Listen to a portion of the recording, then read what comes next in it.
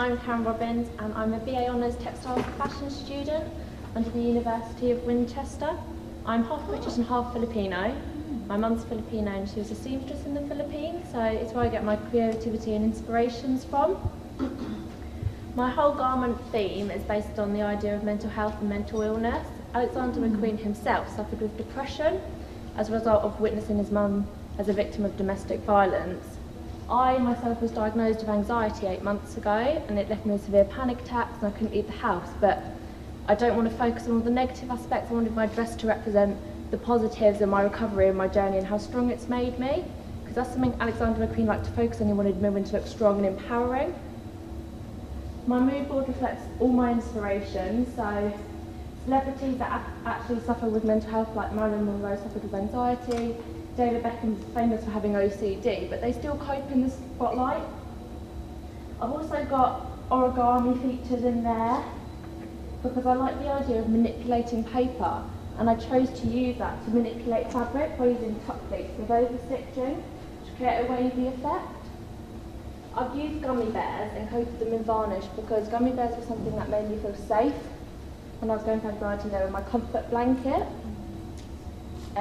One of my inspirations from Alexander McQueen was a collection called The Girl Who Lived in the Tree. He imagined it himself about a woman who lived in the tree, married a prince and became a princess.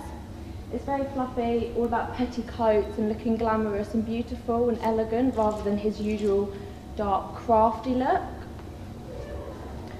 This is my garment itself. As you can see, I've used a petticoat underneath to bring out and accentuate the curves at the hips, and at the back I've added a hole because I think the back's a really sexy part of the woman's figure, and it's something Alexander McQueen liked about women, that they're sexy and they have these different parts of them that men don't, so I've used the hole in the back.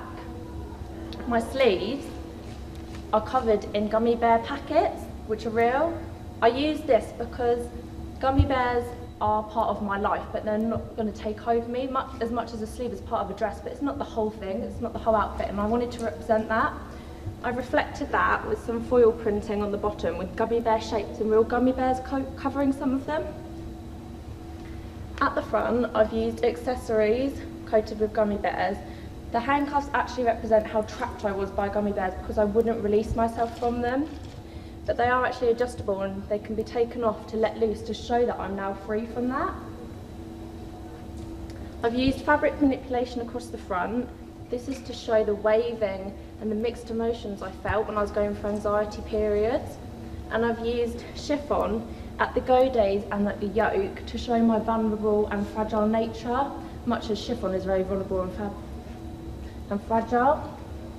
If I draw your attention to the coated button at the back, it's also representing the gummy bear packet, just to link in slightly. My research I've decided to use is Dolce & Gabbana and their Sicilian theme. I like this theme because it's all about togetherness, family. There's generations of people in the photos, not just one 20-year-old model. I'm actually wearing some of my research because they used pencil skirts and rice sacks because it's something Sicilian and it was all about the bright colours of the plates. So I've used that and I've created a peplum silhouette to show off the curviness of the Mediterranean women that they use in their photos, which is something Dolce & Gabbana are all about. I've also made some earrings. There's some for you to have a look at. Oh, I thought you were going to give them to me. Oh, I like that pair. They're too heavy to wear. Are they? No, they're not. The earrings I used to wear in the 80s. They're great. They're big, standout, bold pom-pom earrings with I like those. images of Dolce & Gabbana's theme actually attached to it. During the theme, they wear these big earrings with their hair tied back, and that's all they want to show off, with these big pom-pom, bright coloured earrings, because that's part of their culture and part of the colour scheme they went for. It does look good, it looks like a good skin tone. They're dream catchers, aren't they? Yes, they are, yeah.